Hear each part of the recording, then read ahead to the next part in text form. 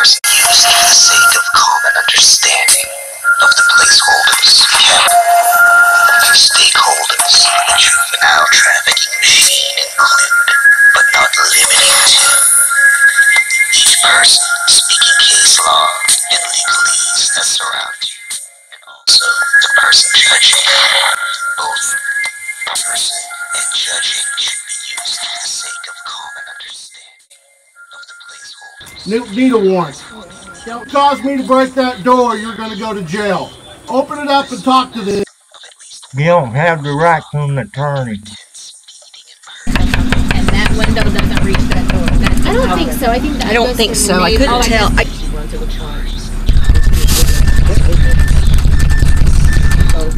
She scared those kids to death. I know.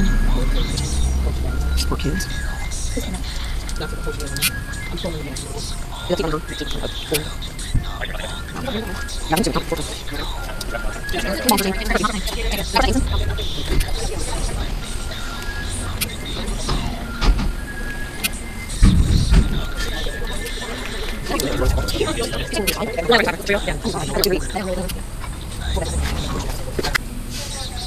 to get an order. Let me text me. Let me look. And I'm like, hello? If you really are trying to protect your children, She's grabbing them and running. yeah, and they're scared to death. And they're trying to come over here. Yeah. By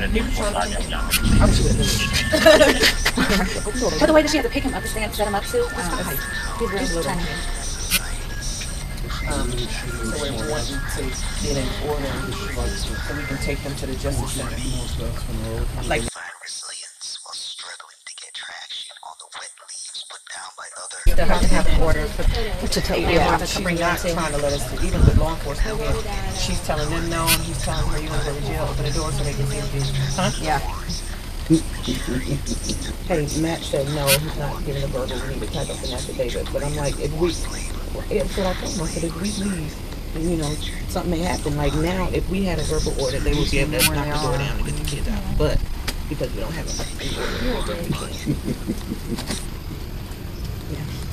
He says the judge is going to yell at you. How are you going to call me out and not call anyone else out? At the time. That was calling me out. And I told him, I said, well, It wasn't. They look like they're malnourished. And she grabs me. Excuse me, will you please come to the door? Listen to him. After you scare the shit out of her, be like, can you please come to the door? Well, she wasn't going to No, she wasn't. She don't got cable. Okay, well then. Her badge is working. Go away. There's kids in there trying to watch cartoons right now. I'm plugging the cable. There wasn't ever physical abuse of the kids, right?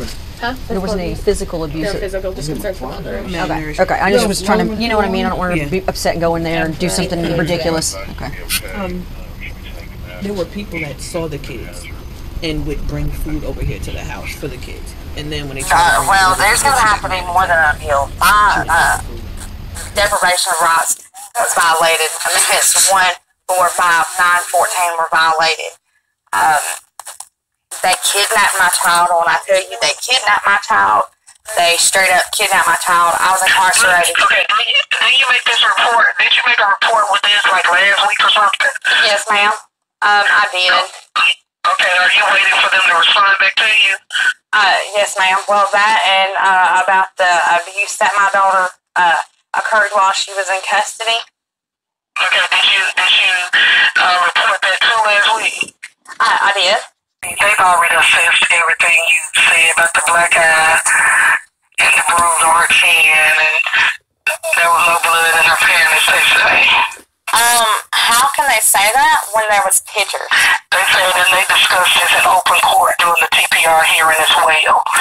So it was discussed in front of a judge? Absolutely not. Absolutely not. You can pull the transcripts. I can't pull the transcript, ma'am. This is not court. Right, but I'm just letting you know it was not discussed in front of court. And I actually want to speak to the social worker or supervisor to see if I can get her files for her case. That way I could have it. Okay, they're not going to really talk to you about this case, Ms. Edwards, because your rights been terminated. Well, yes, ma'am, I do understand that, but my rights were not terminated to the point to where they cannot give me the paperwork on my daughter. she's not your daughter because your rights are terminated. At least she's not. No, ma'am. That's probably why. I'm just being honest with you. I'm just telling you, the facts. But no, ma'am, you're not telling me facts. You're not telling me facts. Okay, well, okay, I can give you case law. I can give you case law. Oh, well, legally, because your rights have been terminated. So are you acting as pro se for yourself, or do you have an attorney? For pro se? Yes, ma'am. Okay. Do they know that? Yes, ma'am.